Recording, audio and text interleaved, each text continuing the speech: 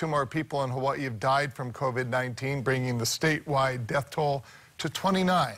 Both of them were residents of Oahu. Jen Beniza has more.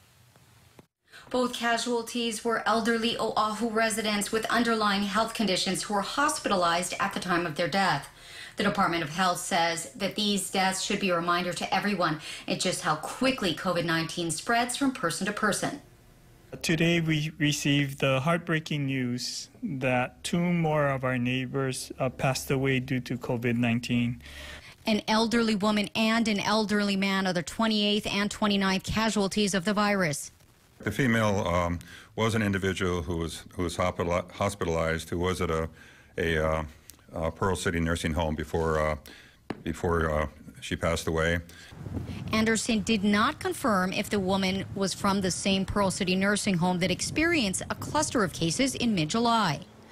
According to the Department of Health's state epidemiologist, Dr. Sarah Park, the man's death is linked to an existing cluster.